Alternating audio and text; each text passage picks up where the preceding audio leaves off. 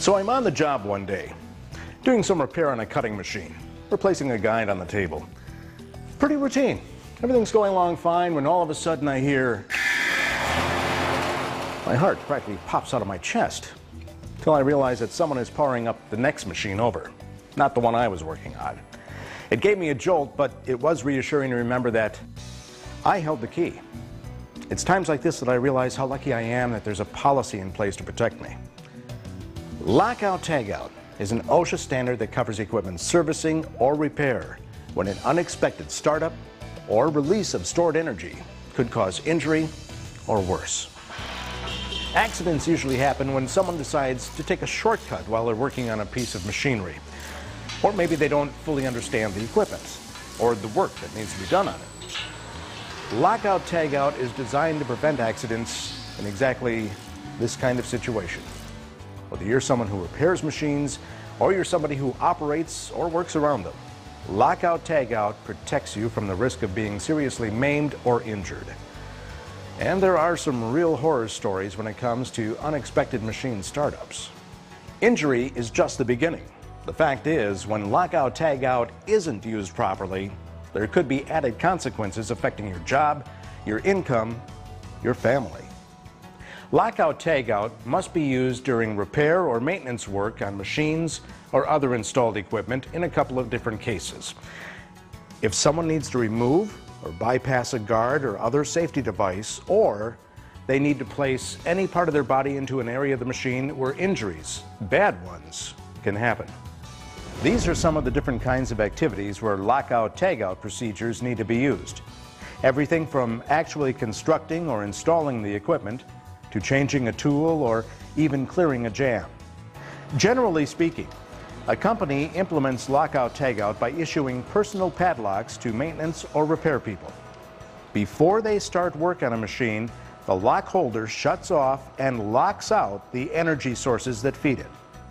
When the work is finished, no one but that person can remove the lock, allowing power to be restored. Locking out the energy source helps control the risk of injury caused by what OSHA calls hazardous energy.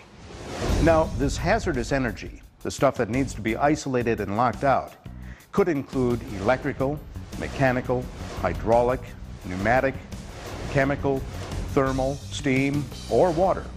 Even gravity can be a source of hazardous energy, like in the case of a sheet metal press when the ballast is in the raised position and has the potential to drop. As we'll see in a moment, isolating the energy sources isn't the only thing that needs to be done during lockout. It's also necessary to drain or bleed off stored energy, like air pressure in lines or chambers inside the machine, or electrical energy stored in capacitors. Only when energy has been both cut off and drained will true safety be assured. What Lockout Tagout does for me is it safeguards myself and my fellow associates against mechanical and electrical action from the conveyors and the equipment that we're servicing. If it wasn't done the same way every time, steps might be forgotten, skipped, which is potentially a hazardous situation. Lockout Tagout is important to me because I want to know that my back is covered when I put my hands in the danger zone of a machine. I want to know that someone else can't come up and not know what's going on and flip the switch when my hands might be within a saw blade's reach or a clamp might activate and pin me in. Also, I don't want to do that to one of my coworkers. Those guys out there are my buddies, and I don't want to see that happen to them. Well, as a safety coordinator, Lockout Tagout is important to me to help train the employees on the importance of Lockout Tagout and how it's important to them and why they need to abide by Lockout Tagout, and even if they don't perform Lockout Tagout, why it's important that it's used in their area.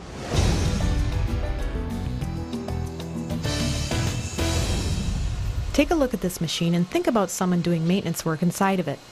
Can you identify where and how they could become injured? If someone was working in this area and energy was present, they could be seriously injured by these mechanisms.